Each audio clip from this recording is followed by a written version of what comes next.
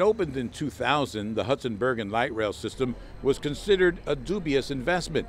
Today, the system is straining, overburdened with daily riders. Officials say getting a seat nowadays, especially at rush hour, can be a challenge. In the past 7 years alone, passenger trips have doubled to more than 45,000 daily trips we serve per day. Naturally, with this growth in ridership comes a growing need for increased capacity.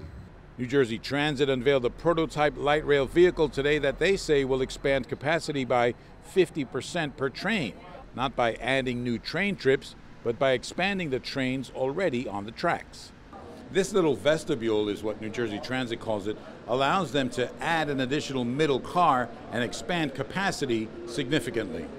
The additional sections increase the car length by 37 feet and expand seating capacity from 68 to 102 seats.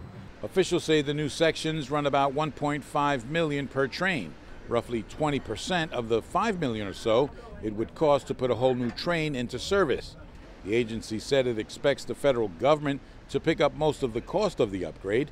Hudson County Executive Tom DeGeese was a city councilman when the light rail system began operating 13 years ago with about 1,900 riders a day.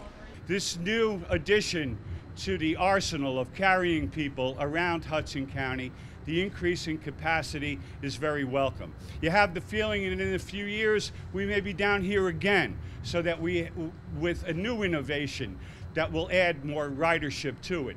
This is a 6-month pilot program. Officials say tomorrow's fireworks along the Hudson River will be a good first test for the trains. They say with big events like the Super Bowl and Formula One races becoming more frequent, more seats on trains will become a necessity, not only for tourists, but for locals as well. Thousands and thousands of people in North Hudson, they don't have cars. They have to take buses or jitneys to get someplace.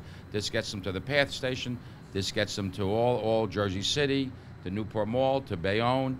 On the weekends, it is at capacity. If you go to Newport Mall and you want to go back to North Hudson, you cannot fit on the train. In a lot of ways, New Jersey Transit's light rail system is a victim of its own success. Even with the announcement of today's increased capacity, commuters are already calling for increased capacity on the weekends. No plans for that just yet, say transit officials. In Jersey City, I'm David Cruz, NJ Today.